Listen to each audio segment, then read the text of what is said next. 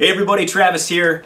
Now, in a different video, I touched on the fact that I've bought and sold tons of gear on Craigslist over the years, and for the most part, it's gone really great.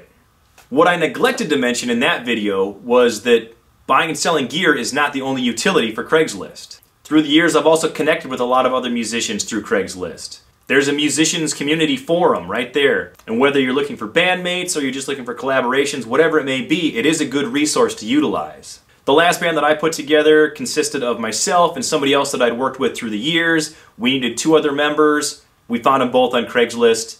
They've been in the band for the last 4 years. So again, Craigslist is a good resource for finding bandmates and collaborators and just connecting with other musicians in general. Just like the gear trade though, it's not the only resource. A lot of times larger cities will have their own sort of music scene connection websites.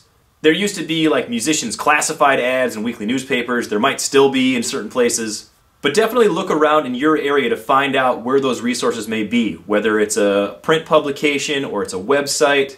In the past couple of years, we've found replacement players through Facebook. That's primarily the social media that we use, but we're kind of old. There might be something else that the kids are using nowadays. So don't be afraid to ask around, make some connections, and just find the pieces that you need to get where you're going with your music.